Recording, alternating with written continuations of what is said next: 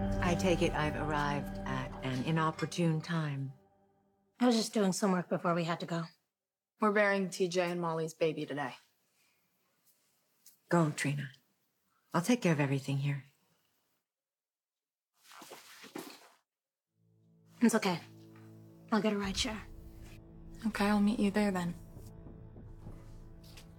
Just so you know, if it'd been me, not Christina, in that hotel suite, I wouldn't have been the one who went through the window.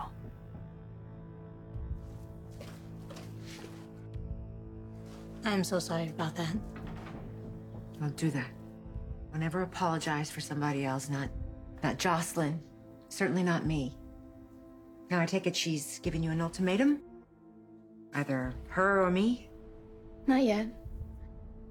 Is it true that the FBI arrested Christina for trying to kill you? Yes.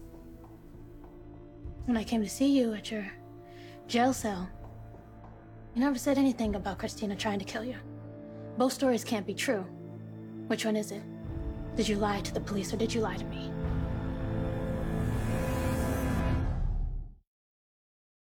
You better get going. You don't want to be late for the service. Did you lie to me? I need to know. I'm not supposed to talk about my case. Which case? The one where you're the victim or the one where you're the perp? I just stood here and listened to Josh say that you're not worthy of my friendship. Say something. Anything. Just give me a reason to say that it's a lie. I don't know what you want me to say here. The truth. I don't want to involve you in this, Trina. It is much too dangerous. I fought Esme for my life. And I saw the man that I love die right in front of me. I know what danger is. I'm not a child, and it's not your responsibility to protect me. I can see what our friendship is doing to you. How it's hurting you. How can we be friends if you can't even be straight with me? Okay. Okay, Trina, the truth is, I'm in trouble. The FBI is making me do and say things I would rather not. And the only way for me to stay alive is to do what I'm told. So I've answered all your questions. I've told you everything you wanted to know. And we are never going to talk about this again. Thank you for telling me.